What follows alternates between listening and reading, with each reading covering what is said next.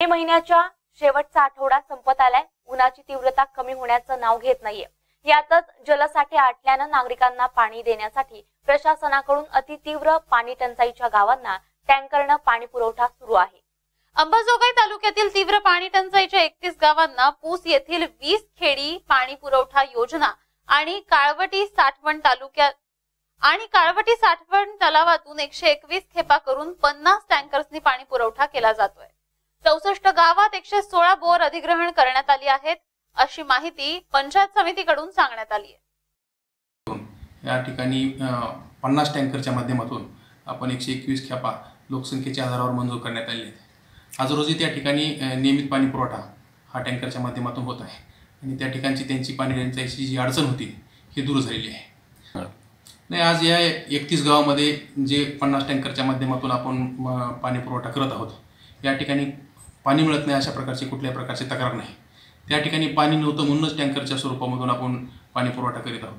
त्यामुळं पाणी मिळत नाही असं नाही, कारण की जे आपण पाणी पुरवठा करतो ते त्या ठिकाणची लोकसंख्या, त्या ठिकाणची जनावरांची संख्या ही दोन्हीही गृहीत धरून त्या ठिकाणी टँकर मंजूर केले जात असतं.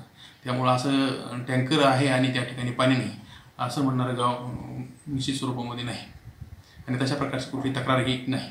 वितरण व्यवस्था करण्याचे काम ग्रामपंचायतचं आहे.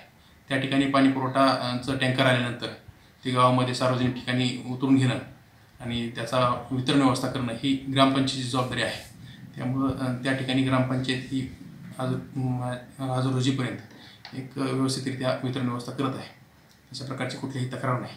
निश्चित स्वरूपामध्ये दुष्काळ आहे, पाणी टंचाई आहे म्हणूनच त्या ठिकाणी टँकर सुरू आहे. त्यामुळं ग्रामस्थांनाही त्या ठिकाणी जी पाणी आहे त्याचा वापर हा अतिशय काटकसरीने करायला पाहिजे, कारण की हा दुष्काळ खऱ्या अर्थानं केवळ ह्या टंचाई कालावधीमध्येच नाही तर पुढच्या कालावधीमध्येही तुम्हाला पाण्याचं नियोजन आणि पाण्याचा वापर हे एक शिकून जाणारा काळ हा आज रोजीचा आहे. त्यामुळे सर्वांनी पाण्याचा जपून वापर करणं, अवास्तव पाण्याचा वापर होणार नाही याच्या संदर्भात एक ग्रामस्थांनी थोडंसं काळजी घेणं महत्त्वाचं आहे. पंचायत समितीच्या माध्यमातून आम्ही शोषखड्ड्यासारखी कामं आहेत किंवा प्रत्येक लोकांनीही शोषखड्ड्यासारखी कामं आहेत, ही कामं आपल्या घरी करायला हरकत नाही, कारण की वाहतं पाणी रोज जवळपास 15 लिटर पर व्यक्ती हे आपण आजही वाटोळ करत असतो. एवढी तीव्र पाणी टंचाई असताना ही पाणी टंचाईच्या कालावधीमध्ये ही आपण पाण्याचा अपव्यय हा 15 लिटरच्या जवळपास हा प्रतिमानसी होत असतो. हा अपव्यय होऊ नये यासाठी वाहतं पाणी ज्या त्या घरात शोषखड्ड्याच्या माध्यमातून जर मुरवलं तर निश्चित स्वरूपामध्ये त्याच्यात पुनर्वापर करण्यासाठी त्याचा वापर होऊ शकतो. त्यामुळे घरोघरी प्रत्येकानेच वाहतं पाणी घराच्या परिसरामध्ये मुरवलं तर निश्चित पाण्याची पातळी वाढ होऊ शकते आणि त्याचा निश्चित स्वरूपामध्ये फायदा होऊ शकतो.